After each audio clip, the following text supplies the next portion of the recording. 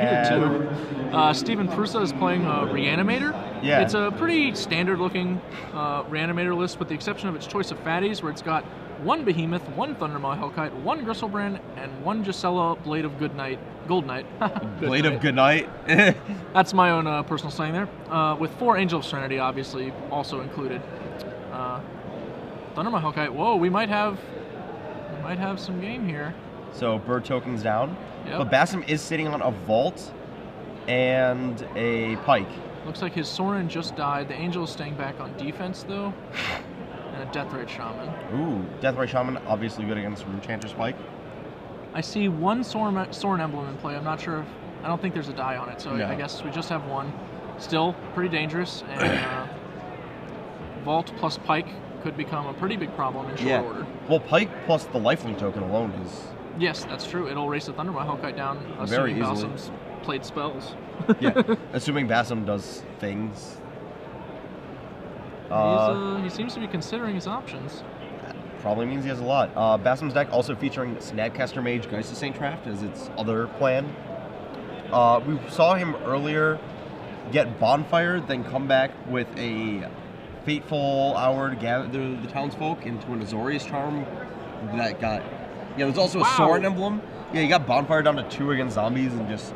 Gained 10 Yeah, the other, his opponent was just like you, and didn't kill the Sorin. The Sorin made an emblem, or made a vampire. 10 or 5 power of townsfolk were made. His opponent makes a Nighthawk. Basem attacks Basem back down with the Knight, and then like Basem just untaps, makes an emblem, gains 10, and just suddenly wins the game from them. Despite being at 2 with Knight of Infamy facing down a bunch of white tokens. Wowzers. So we see a Drowned Catacombs tapped. Basem counting, I believe. 1, 2. Yeah, that might be an as we issue. might hope. I think. All right. Yeah, we So might that's only have 1 or 2. probably the problem. That is a big problem as well. I agree. He might be debating whether to shove in and vault. He's going to go ahead and equip his Geist, and I think that means he may be passing. If that's what Oh, he could also be trying to set up the play of attack with Geist every turn, give it first strike, death touch. Right.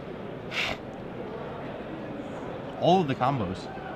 That will be able to race as well, but it's not quite as efficient as the token, which just keeps on chugging. Sure. That said, you're dealing a lot more, even if you're not spending. Yeah, I mean, the thing is that Steven can set up chump blocks on the token. Yeah. Rolling Temblor. Oh, Rolling Temblor. That's not good. The one of Rolling Temblor. Yep, that's one of our post-board specials from the Reanimator player. He's apparently trying to Deathrite after he Rolling Temblor, and it was like resolved. Now you get Deathrite. So this is the conversation. Creatures down. Yeah. Once you play your spell and your opponent allows it to resolve, you can't try and activate anything else. That's not how the priority passing You don't get the pass you to go priority, first. then get it again. So creatures down. Basem down to 10 life, but he could still just draw Lingering Souls and get back in it. I think one of his cards in hand is a second copy of Geist, if I saw correctly. Okay, that... I'm not sure about what else he's got going on. It looks like a Snapcaster Mage, so it might be Snapcaster Geist. I'm not 100% on that being a Geist, but... Ooh. This Snapcaster could mean business, though. Yeah, if he... I don't know if he could possibly deal 8 here, but he might be able to do enough to dissuade another attack. He might just be able to gain life and stay alive. Attacking and vaulting is not the stone worst. If he'd drawn a land here, right? Like... Yeah. That would be a lot he drew better. another Pike, which is 1 instant short of lethal. That's rough. Yeah. Looks like Pike Snapcaster, I think I saw before. Yeah. I think that's what he's on. But it looks like we're going to have to vault and gain... Oh, it's 1 short of lethal because of the Sorin emblem. Yeah. Oh, wow. Yeah. 1 short. So I think we can attack just for 2 and vaults. Go 3. to 12? 3, yeah, for 3 and go to 13. And then try to do this like same line next turn and just hope he has nothing. Well, we don't have the 7th mana because he has the Rolling Temblor in graveyard to flashback and kill. Sure. But I mean, I don't think any of our other lines are... Oh, I think all of our other lines this is our only line that keeps us alive, yes. We have 1 play. We should definitely have left open a blue mana. Our opponent doesn't know we don't have something like random, like Unsummon. Yeah, sure. But probably not going to matter much, since we don't have Unsummon. Grizzly Salvage? Ooh, this might put it away. He's just going to take like, an untapped land and an Angel.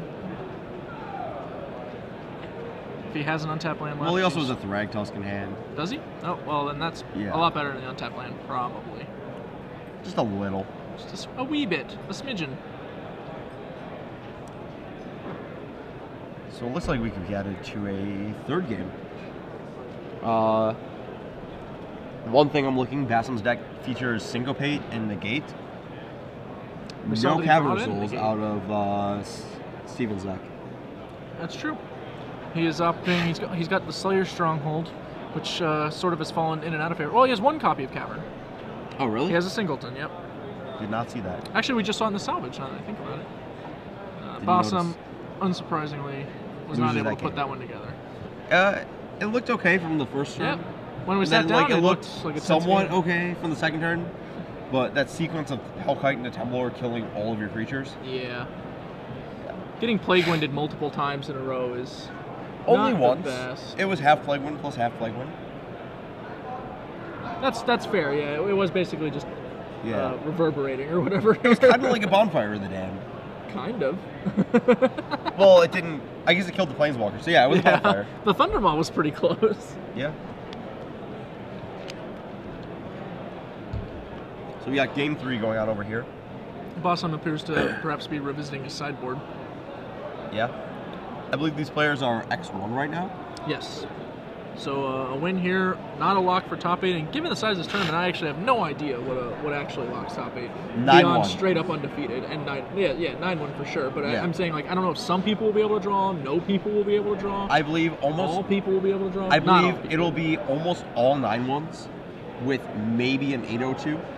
Maybe an 8-1-1 if like they get 8-0-1 and then paired down or something. Okay. Wow, but that's crazy. Like it's going to be very close to just straight cut at 9-1. It's a big room, a lot of people. Yes. A rarity for the not for the Midwest, which is one of the places we get the biggest opens actually out here. Ohio, Indianapolis, even Illinois. Like we get a lot of people in all of these venues. Oh yeah. Definitely.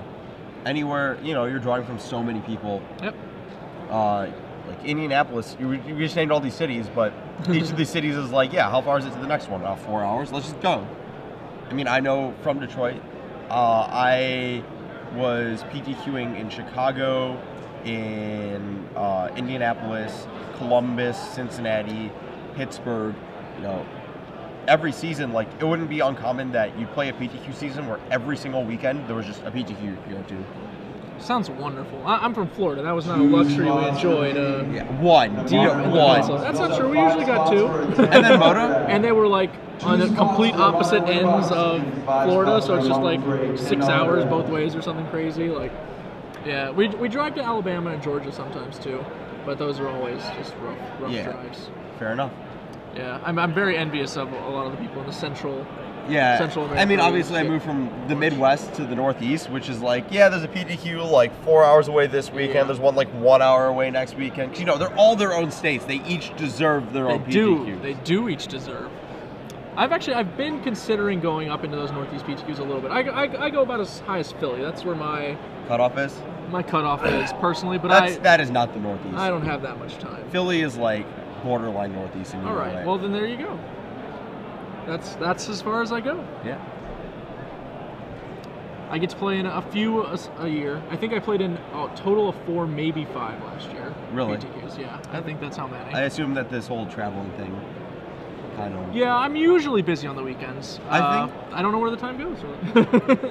I played in 3 PTQs last year. I conceded in the top 4 to a friend in one of them. I went X2 in another, and then I won the third. So, good record. Reasonable record. Reasonable. My friend went on. There was actually a really sick. The PTQ top 4 for that one. It was like the first modern one of last season. It was like 3 Star City writers, and my friend who would consistently like sit next to me and discuss things as I wrote my articles. Yeah, it was Chris Anderson and John Agley, I believe. Okay.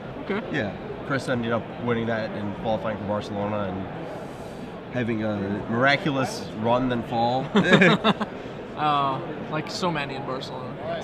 So Basem leads on an isolated chapel tapped. Just think, a few weeks, that'll be a godless shrine. Yes. And Steven has a turn 1 duress off an overgrown tomb. Looks like that has the option of negate, Azorius Charm, face shield, or soaring. Face shield against the reanimator deck is a little interesting. I don't think I like it very much, to be honest. Yeah, I don't know how I feel about that one. Like saving... It can push through... it can save a Geist, it can push through stuff. Yeah, but Geist is like so tough to get through in this matchup anyway. Why? Between like Hunt Masters and Thragtusk? I guess he only has 2 Hunt Masters. It's possible that Basem even just Lingering has Souls to some extent. Sure. Oh, I guess he does have 4 of that. Yeah. I don't know. Takes the Sorin, the only threat. Yep. So he's gonna make Basem put something else together. Drew a Swamp. Now, interestingly, the Faith Shield is permanent, correct? Yes. So it can actually be used to protect Sorin from combat damage, which this is got brought up lesser-known earlier. trick. Yep. Oh, okay. Well, in that case, I guess it's not that lesser-known anymore. We told some 4,000 people earlier. So, Mulch reveals Temple Garden and 3 cards that don't care about Mulch. Yep. And I don't think there were any big creatures yeah, there exactly. either, so... Oh, Basem drew his Clone. Clone's a spicy one. I like this. I like the Clone. Yeah, I played against a really sweet deck on Magic Online the other day that I'll talk about a bit more once we get out of the game. Sure. Clones and Clone Effects and Sander are actually quite good right now. I agree. So Deathrite Shaman hits play for Steven. No real targets yet. But Basem's deck's pretty loaded. It is a Snapcaster Mage deck, so... Yep. Basem cycling this Azorius Charm, finds a Detention Sphere. Do you think he uses it on the Shaman, or...? I don't know, maybe. His opponent's not doing much, and the Shaman is going to goof up his plans. For the long game, reasonably significantly. Sure. I think he really just wanted another Sorin right there. Yeah, obviously. The best thing you could ever draw. He is playing 4 of them for a reason. We put the cards in our deck so that we can draw them. That's what you use to justify it whenever you Miracle Summon, right? That's how I justify it when I do anything to anyone. I see. So, yep, there is a Detention Sphere coming down on that Shaman. Okay. I'm not especially for or against this. I think it's just like reasonable. Kind of depends on what's going on. We won't really know if it was good or bad for several turns. There's that Mulch Up Temple Garden coming into play tapped. Yep. Basem draws Thought Scour. Reload. Do we get to... There we go. Oh, look at that. The combo. Thought Scour, Lingering Souls. Paid. And we hit another land. He had that. Oh, we had the island? Okay. I believe so. Ladies and gentlemen. Well, let's get some spirit tokens up in here.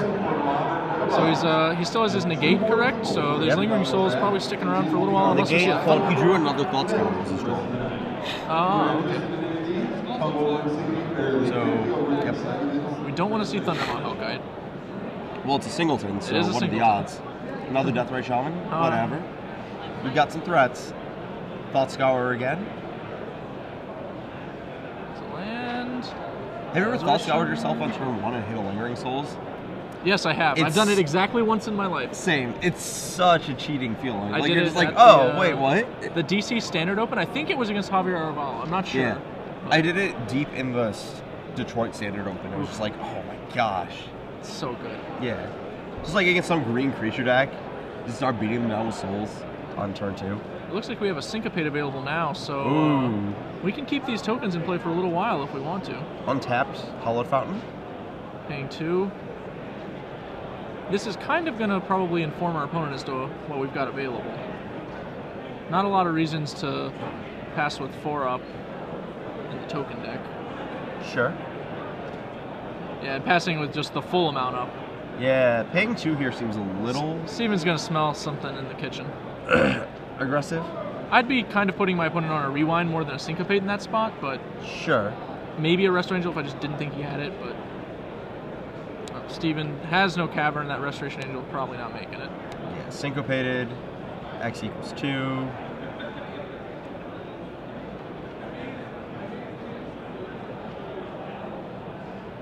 Steven down to 16. Probably going to start taking away some instants, take out some pike value, take out some Snapcaster Mage value.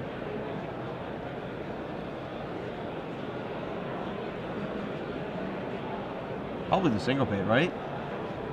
I think I would get a Syncopate. It's the hardest thing in the graveyard, but yeah. Perhaps he assumes he'll just be able to get the Syncopate in response to any shenanigans later. Cavern. Ooh. Wow, the one Cavern, that could be pretty dangerous. We're going to need to figure out what he named with that one. It's not on time, though. It's not on already time. used his counterspell. Yes. He only has 2 more Syncopates in his deck, and this one in his graveyard, as you said, Snapcaster Mage is not live with the Deathrite in play. Okay. So it's very possible that, like, this Cavern just showed up 1 turn too late. What did we... It's Sorin. Is this a Sorin? It's a Sorin. It is a Sorin, wow. Sorin's a big game here. We've got Negate. At 3, correct? Yeah, he starts at 3, and with Negate to take care of Bonfire of the Damned, really it's just that Thundermahel card, pretty much. Yeah. Or perhaps an end-step Restoration. We're going into the clock. Although we do have we're generating. We even have that Faith's Shield. Oh. We've got like the full wrap on this sword. Yeah, He's not going anywhere. Yeah. Looks like there's an Abrupt Decay on Steven's side. This is an odd card to even have in our deck still. I mean, I guess it kills Pike. Yeah, it kills Pike. Are we out of answers? Do we have no other ones? I guess that's reasonable then. Yeah. Face Shield. That will, in fact, counter that ability. Yeah. So to speak. This not counterable spell? Yep. Not happening. So Steven drops down to, looks like 10, taking out the Face Shield. Interesting. I think that one's reasonable. I would probably take the Face Shield before the Syncopate. Okay. It's one of the more easier cards to Shaman takes out the Sorin. Angel takes out the tokens. Oof. This game turned around real fast. But no. This is where the clone comes into play. Clone is a sizable game. Yeah. Clone. Kill your dudes. Now, I'm curious why Basem's running clone over Evil Twin. Yeah, I would be much happier with an Evil Twin right now, I think. So I think that may be a card that he just forgot existed. Yeah. Like, that's not a card that most people think about. I only remembered it because of the deck that I was playing against. So I was going to talk about a bit in a second because it's really, well, it's I don't want really to spoil sweet. it. I don't want to spoil really it. Sweet. All right. I don't know if it's actually good, but it did some really awesome things. Suffice to say, I think that would be, well, we just took 8 or 2, 4, 8, so we have a Crater. Okay. Okay. I was a little more concerned when I thought it might be a Gisela. That costs 7. Oh, it does? Yeah. Okay then. So 6/6 Crater Hoof takes Basem down to 6. Yeah, I'm not surprised by his decision to not block. He's winning this race. Yeah, 6/6, or he just drew a Snapcaster. That's probably enough at this juncture. Yep. So Basem's just quickly doing the math on the race, double checking the graveyard. There's nothing there. He's not dead to the Crater Hoof's attack even, so really just Snapcaster for Syncopate will counter a lot of things. Yeah, and the Negate in hand. Yep. So he pretty much has everything covered. Can't be, unless we don't know what is it on Angel maybe on the Cavern? I assume it's on Angel, right? Like, so he has 4 Angel of Serenity and plus a Gisela. It is on Angel, so that is his card that needs to hit. Yeah, we're gonna go to 3, right? Nothing else can kill us? Oh, we're Snapcastering. Targeting Zoria's Charm, putting it on top. Okay. Alright, I guess that's fine too. I actually don't like that because I think that may have killed him if he had a Lingering Souls. Sure. I guess you could maybe not beat a Lingering Souls. You can negate 1/2 of it, I guess? Yeah. Fair.